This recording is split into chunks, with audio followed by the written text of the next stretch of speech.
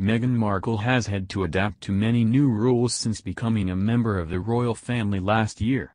But what is Meghan banned from doing in Morocco this weekend? The Duke and Duchess of Sussex have carried out 2 official overseas trips together as a married couple. They spent 16 days traveling around Australia, New Zealand, Fiji and Tonga last October, following a visit to Dublin last July. They will carry out their 3rd trip abroad to Morocco this weekend before they welcome their first child in the spring.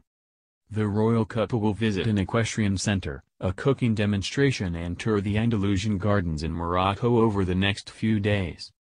But Meghan and Harry have been banned from taking part in their trademark walkabouts due to riots in capital city Rabat.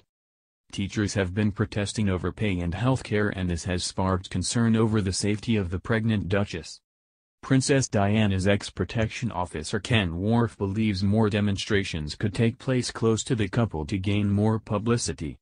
Mr. Wharf said to the Mirror, "Planning a royal visit abroad relies heavily on trust and sound diplomatic contacts. From my own personal experiences, our man will question the Moroccans' ability to deal with it.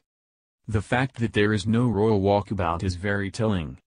This would suggest that the UK protection team who did the original recce saw this as a red line." Meghan's pregnancy puts her own safety and that of the unborn child as a top priority. The couple's own security have asked for more resources in light of these events. Mr. Wharf has also suggested Moroccan protesters are likely to demonstrate in close proximity to the couple to gain more publicity. He said, "Executing an evacuation is naturally fraught with dangers. One thing is for sure, Meghan's propensity for getting among the crowds will not be encouraged on this trip." British security services have also reportedly called for extra resources to protect the couple this weekend.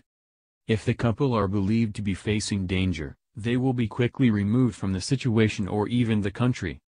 MI6 has also requested a report from Morocco after the riots in Rabat. This will be passed to the head of royal protection at the Met Police, according to sources.